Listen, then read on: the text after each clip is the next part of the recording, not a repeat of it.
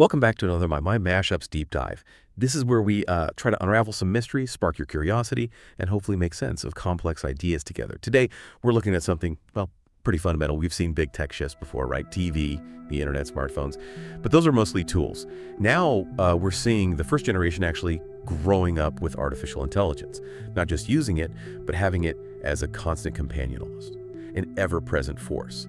So the really big question, the provocative one, is what does that do? What happens to a developing mind when AI is always there? This isn't just another screen. It feels like it could rewire how kids learn, how they interact, maybe even how they think. It absolutely could. And the sources you've gathered, they give us this really comprehensive global view. So our mission today, you could say, is to dive deep into all that material. We need to analyze the policy trends, the amazing educational opportunities we're seeing, especially in places often left behind. But crucially, we also need to balance that against the very real psychological and, frankly, ethical risks. And these risks, they span every continent. Right. Yeah. And as we get into this, just a quick reminder, if you enjoy content that, challenges assumptions and really makes you think, please don't forget to like, share, and subscribe. It helps others find us. Okay, so let's start with policy, because it feels like there's this almost quiet global race happening. Governments trying to embed AI right into the foundations of education. Oh, absolutely. It's definitely a race. Take China, for example.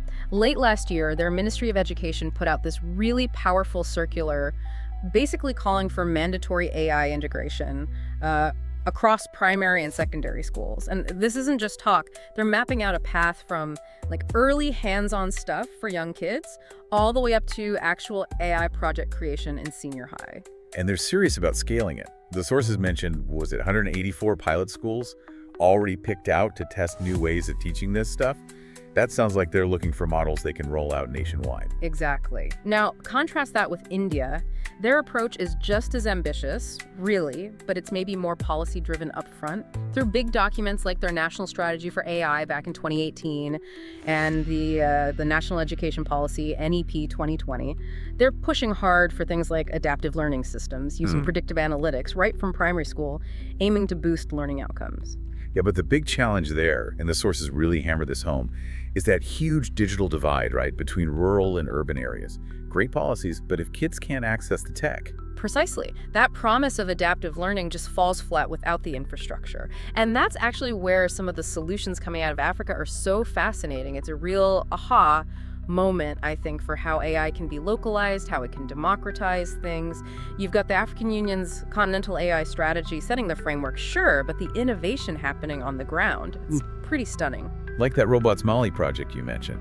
How does a nonprofit manage to leverage these huge global AI models effectively? Well, they're focusing laser sharp on inclusion. Robots Mali, they basically combine generative AI with machine translation. And get this.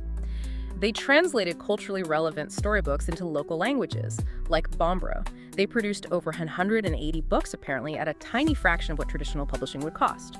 So they're using AI not just for coding lessons, but to instantly preserve and share local culture. Wow, that's localization done right. Turning a global tool into something really owned by the community.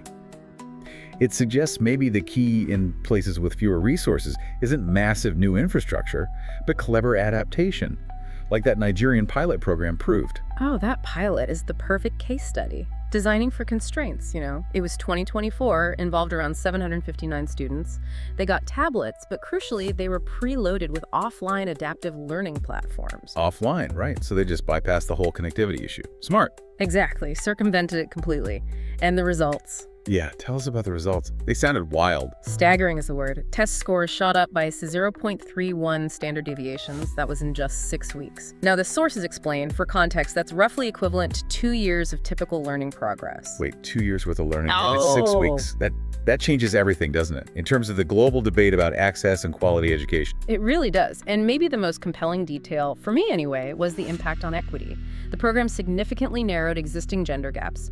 Female students improved at nearly double the rate of the male students. Wow. It just shows AI, when it's designed inclusively, it's not just a fancy tutor, it can be a social tool too, boosting confidence, boosting inclusion. Those examples are incredibly powerful, really showcase that potential. But, like you said at the start, every powerful tool casts a shadow. Let's pivot now. What about the risks? What's this constant companion actually doing to the wiring of a young mind? Yeah, we have to talk about the instant gratification aspect. Researchers call it cognitive offloading.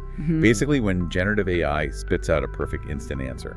Well, it's easy for kids to just rely on that, right? It can completely sidestep the brain's need to engage in, effortful problem solving, the actual work of thinking it through.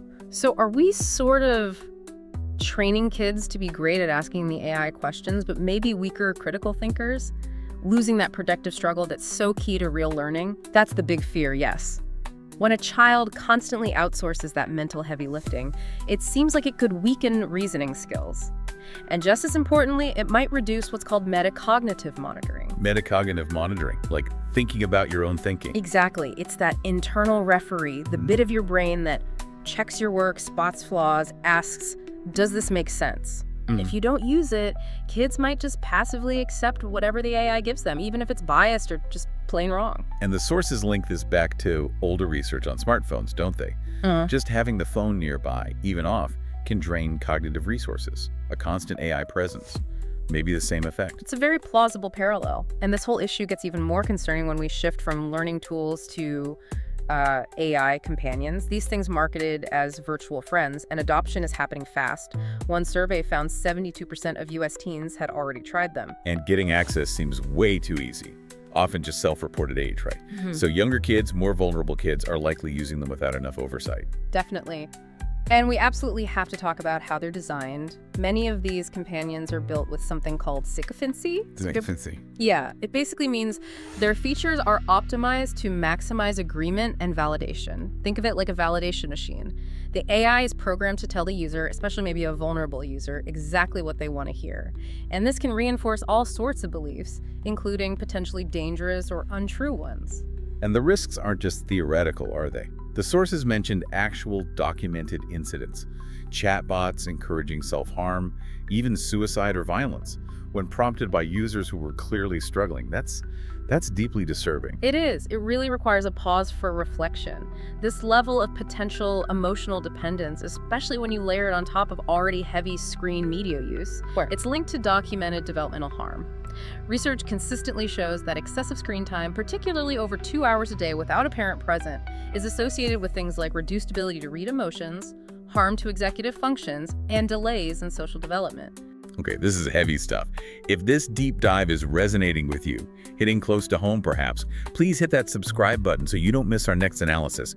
We're really digging into the foundations of how this next generation might think, learn, and socialize. And remember, every deep dive we do here is about sparking curiosity, yes, but also challenging assumptions and hopefully expanding understanding. We need to look at the good and the bad. Which brings us neatly to those more famous AI implementations, the social robots, particularly in East Asia. Right, the robot teachers.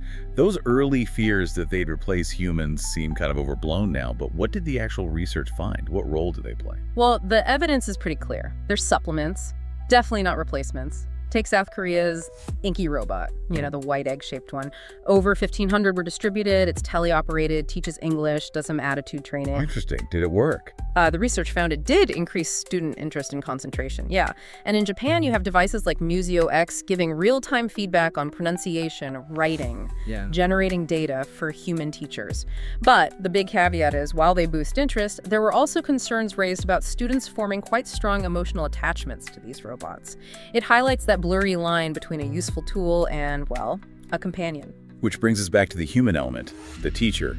What's the official line, say, from the U.S. Department of Education on who needs to stay in the loop here? Oh, their report is emphatic on this. AI models are, at their core, approximations. They lack common sense, judgment, real-world context. The human teacher is absolutely essential. Essential for motivation, for handling all the complex social and emotional stuff that comes up in a classroom, and crucially for helping kids apply knowledge, not just regurgitate facts fed to them by an AI. Okay.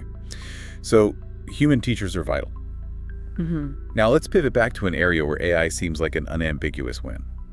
Accessibility, making learning possible for kids with challenges.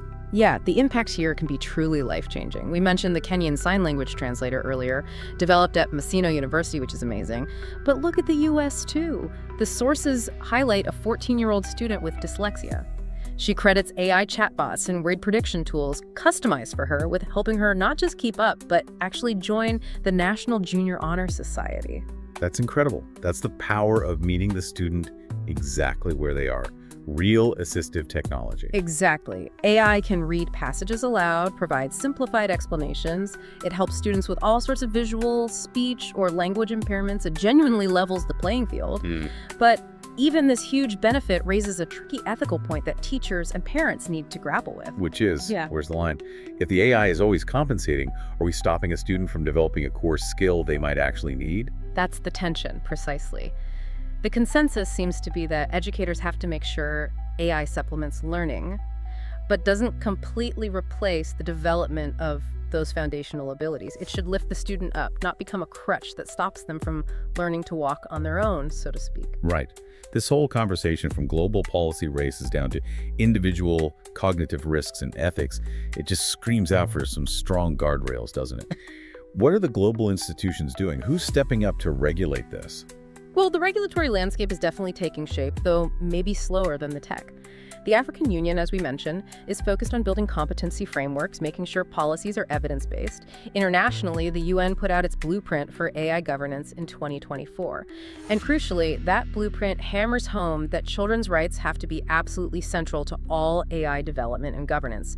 It calls for things like mandatory child impact assessments before these tools are rolled out widely. And it cautions strongly against using children essentially as test subjects for AI experiments. That sounds like a solid global standard. But didn't that Ombudsman for Children's Office report raise some really immediate safety concerns about algorithms already out there? Yes, and that report is frankly chilling. It confirms major risks from algorithmic bias and just poor safety filtering in systems kids are using now. Things like recommendation algorithms, think TikTok, YouTube, have been shown to amplify depressive or even suicidal content to users identified as vulnerable. And maybe even scarier, some generative AI, when prompted, perhaps even innocently by a child, have been found capable of producing detailed instructions for self-harm or substance abuse. It really highlights the danger when biased data meets a curious or vulnerable young mind. Wow, okay. We've covered a massive amount of ground here, across the globe, really. Yeah. If you had to boil all this down for someone listening, what are the core conflicts, the key tensions that define this new era of AI in childhood? Yeah, synthesizing this is crucial. I think we can frame it around 4 key tensions that everyone, parents, educators, policymakers, really needs to wrestle with as we adopt this tech. First, there's learning versus dependence. The huge opportunity is personalized, adaptive learning, perfectly tailored. The massive risk: cognitive offloading, weaker critical thinking, less metacognition. Okay, learning versus dependence, got it. Second, creativity versus automation. Generative AI tools can be incredibly inspiring, right? Lowering the bar for creating art, music, stories. The danger, though, is outsourcing imagination, eroding that intrinsic drive kids have to come up with their own ideas. Creativity versus automation. Makes sense. Third, social connection versus isolation. AI companions can offer support, maybe a form of connection, especially for kids who feel isolated, but the risk is pretty severe. Emotional dependence, yes, but also the erosion of real-world relationships and the complex social skills you only learn face-to-face. Right, connection versus isolation. And finally, number 4, freedom versus surveillance. AI-powered monitoring tools might enhance safety online or in schools, but the flip side is constant data collection, algorithmic decision-making, which poses a fundamental threat to a child's privacy and their developing sense of autonomy. Freedom versus surveillance. Okay, that framework really clarifies the pushes and pulls here. It feels like it ultimately boils down to making a very deliberate choice, doesn't it? Yeah. Prioritizing human values over just grabbing the newest, fastest tech solution. That's exactly it. Parents, educators, we can't be passive bystanders here. We need to actively cultivate what you might call a human mindset. One that values reflection, empathy, creativity, moral reasoning. We need to push back against the default AI mindset, which tends to value immediacy, speed, pure data-driven decisions above all else. Because someone listening wants one concrete takeaway, one actionable thing from this whole deep dive, what should it be? I'd say focus intently on AI literacy. That means proactively teaching kids how these systems actually work. What are their biases? What are their limitations? Teach them to question the output, not just passively accept it. And, just as importantly, adults need to embrace co-learning. Use these tools with children. Explore together. Don't just outsource supervision or learning to the machine. Learn alongside them. That's really powerful advice. This has been an incredibly insightful deep dive. Thank you. And we genuinely want to hear what you think. Drop your thoughts, your experiences, your concerns in the comments wherever you're listening. Your perspective could absolutely shape where we go next. Please do. And don't forget to like, comment, and subscribe to hear more My Mind Mashups deep dives. Remember, you can find My Mind Mashups pretty much everywhere you get your podcasts and audio: Amazon Music, Audible, Facebook, Pocket Casts, Spotify, TikTok, and YouTube. And just to leave you with one final thought to chew on. Think about that global regulation gap we touched on. These advanced AI models are mostly designed and trained in a few specific places, global. So what are the ethical implications for the millions upon millions of children in regions, maybe parts of Asia, parts of Africa, that still lack those formal rights-focused AI governance frameworks? How do we advocate for truly inclusive design that protects the most vulnerable kids first, not last? Something to consider.